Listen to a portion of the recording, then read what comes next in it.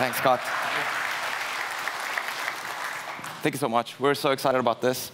We've heard overwhelming demand from our customer base. They want Azure. They want the security, they want the compliance, and they want the scalability of Azure, and they've been asking for a long time about this. And at Databricks, we really focused on building a platform that's really easy to use, that's really fast, and it especially focuses on collaboration to make data scientists, data engineers, analysts collaborate and be more productive together. So we're super excited to join forces here and build this first-party service together. We think it can be a game changer. It's a natively integrated, optimized service. And we think that it can really make big data and AI much, much more simpler. I could talk all day about this, but I want you to actually see the demo live by Greg Owen. So thank you so much. Great, thanks. Thank you. Thanks, Scott and Ali. Hi there, everybody. My name is Greg Owen, and I'm a software engineer at Databricks. So far today, we've heard a lot about how developers at Smart Hotels 360 can build and deploy their different apps on Azure. What I'd like to talk to you about is how they can also build and deploy their data pipeline, which will allow them to optimize their most important metric of revenue, their hotel room occupancy rate. And we're going to do this today using Microsoft Azure Databricks, the fastest, easiest, and most collaborative Apache Spark platform for Azure, the most compliant and trusted cloud. Let's dive right in. Here you can see that I'm in the Azure portal, and I have access to this shiny new Azure Databricks service, where in just a few clicks and filling out a few fields, I can launch a new Azure Databricks workspace. This will allow me to have a fully functioning Apache Spark cluster up and running in as little as 2 minutes, so I can very quickly dive into my data.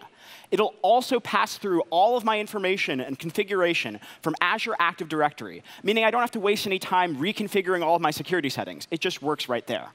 But I've already got an Azure Databricks workspace set up, so let's dive right in here. Here's the workspace, and I'm going to open up our file browser so that we can see all the different steps in the pipeline that we're going to build for you in the next 5 minutes. But before we dive into the pipeline itself, let's take a step back and, like any good developer, think about what the end goal of this pipeline is. Right, so the hotels industry pulls in about $500 billion in revenue each year, and it is a fiercely competitive industry. For a successful hotel, room occupancy rates might be anywhere between the mid-70% to the high 70%, but for an unsuccessful hotel, they can be as low as 60%. It's a pretty tight range, and so even increasing our occupancy rate by just a little bit can drive a massive amount of revenue and make our business much more successful. So we're going to build a pipeline today that will increase that revenue, increase that occupancy rate by providing offers of experiences that we can provide to our potential customers to entice them to come and stay at our hotel rather than our competitors. We're going to start with data engineering. Here, I'm in a notebook, and a notebook is just a collection of different cells of code that I can run independently and get interactive feedback with results here. This is a very popular way for developers and data scientists to set up data pipelines. We're going to start with some existing data that we already have in Azure SQL Data Warehouse. This is structured data about past reservations at our hotel. We see who made the reservation and what kind of room they paid for. And this is going to help us target different events to these different people, but it's not quite enough information, right? We still don't know much about these different potential customers. And so we've also pulled in a truly massive demographic data set from our Azure Blob Storage. And what this will allow us to do is segment the population into different groups of people that we can target different events to. So for example, maybe we'll have one group of people who are married with kids, and we're going to want to send them to, offer them a discount on a children's museum rather than sending them to a rock concert. And then maybe we have a different group of people who are single and perhaps have more disposable income to spend, and so we're probably going to want to send them an offer for like a nicer dinner rather than the children's museum discount. And because there are so many different types of people in the world, this is truly massive data. We're talking hundreds of millions of rows. But with the full power of Apache Spark on Azure Databricks, we can chew through it in just a few seconds with no problem. All right, now we've got all this information about the people, but that doesn't really matter unless we also have events to recommend them. And so we've also gone and pulled in some unstructured data into our Azure Data Lake. This is just from scraping different event provider websites from around New York, say concert venues or theaters. We get this kind of unstructured blob. But with the full power of Spark, we can quickly and easily parse this unstructured data into structured data so that we can join it with that other data and feed it back into our model. Let's go look at the model itself. I'm going to open up another notebook, and you can see that I'm still using the same set of tools and the same set of languages as my data engineer, all within the same environment. In this case, we're using Python, because that's what our data scientist likes to use. But you can also use R, SQL, and Scala on Azure Databricks.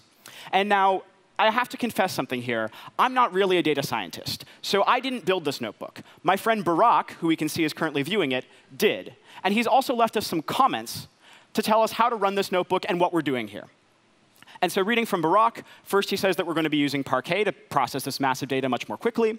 We're going to start building our model. We take in here all of this data from this demographic data set.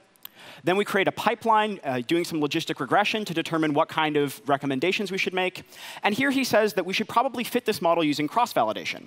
Sounds like a good idea. So I'm just going to select all this code, uncomment it, and now I can pull in this off-the-shelf cross-validator that MLlib provides us right out of the box. We don't have to reinvent any wheels here. All of this process, which used to take maybe weeks or even months on another platform, we can now do in minutes or days on Azure Databricks.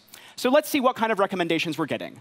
Remember, the output of this model is a set of packages that we want to give to a particular user. So what user are we going to use to test it? Well, we came up with a user who is perhaps a male, born in the 1970s, maybe fond of wearing red shirts on stage. We've created a Scott Guthrie clone, and let's see what we recommend for Scott. We've got a red polo shirt sale at a local retailer, some dinner options, and Scott, I didn't realize that you were a hockey fan, but we've got some Canucks tickets that we think that you're going to love. You should really come stay with us.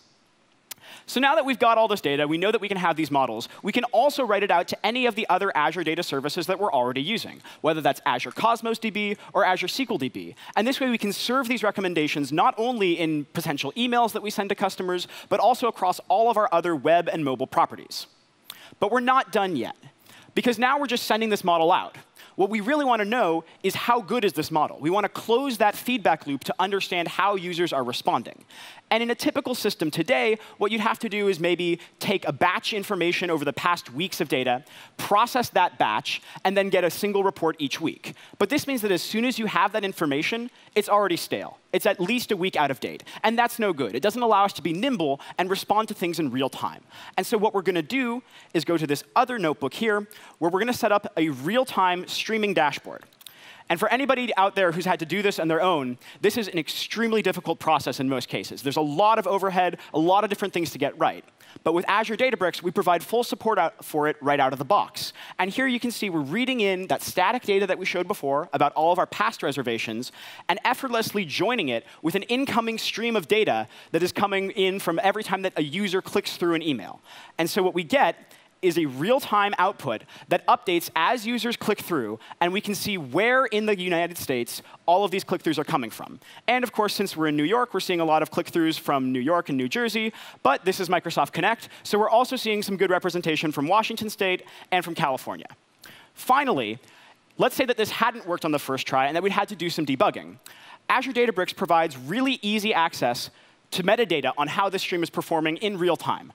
Without having to do any extra configuration on our own, we can immediately see how quickly we're pulling in data and maybe diagnose a problem that way. But this data isn't just constrained to the Azure Databricks platform itself. Because we're working in Azure and we're fully integrated with the rest of the Azure data estate, we can write all of this information back to our Azure SQL Data Warehouse or whatever other location we want and read it in from another tool like Power BI. And so here I've had one of our business analysts go ahead and create a Power BI notebook based on that data. And we have analysis of our conversion rate and even break out our revenue by different types of event packages so we can track at a very high level how effective this pipeline is. So to recap, in the past 5 minutes, what we've done is we've taken a massive data set and curated it using data engineering. We've then collaboratively created a sophisticated model on top of that data using data science, and finally closed our feedback loop with a real-time streaming analytics dashboard that will tell us exactly how users are responding to these offers. All of this would have been very difficult, if not impossible, before today, but now it's easy using Azure Databricks. Thank you very much.